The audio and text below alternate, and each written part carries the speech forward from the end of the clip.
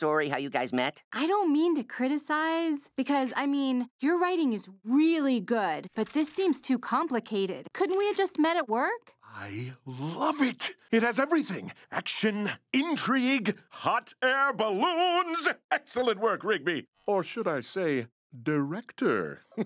Ho, ho, ho! See, Del gets it. If you don't commit to this lie, Margaret, they'll see right through it, and all our lives will be ruined.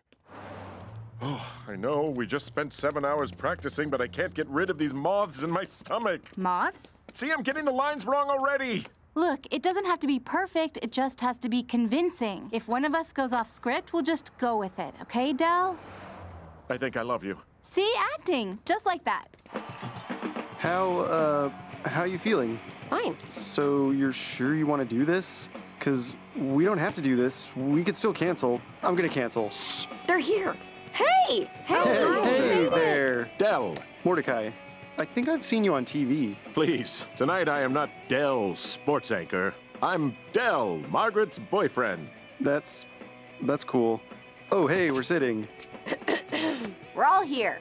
Yep, we are. So, Del, Margaret, did you guys meet at work or? Oh, It's a funny story. It's a funny story. So there I was, studying abroad in the jungle, when bam, a lion pops out of a lion hole. And then it roared, so I ran and ran and ran. Luckily, there was a hot air balloon there. Because there was a hot air balloon rental place. Yeah, I hopped in and flew away, but then I saw it. Another hot air balloon. And that was me. I was being attacked by birds. Bald eagles. We tried to stop the bald eagles, balloons, from crashing. It was too late. They crashed. Our bodies collided, and we rocketed to the ground in a ball of flames. Kaboom! The doctors say that we only survived because we held each other so close. So then I looked her in the eyes and I said those immortal words. You want to hang out sometime?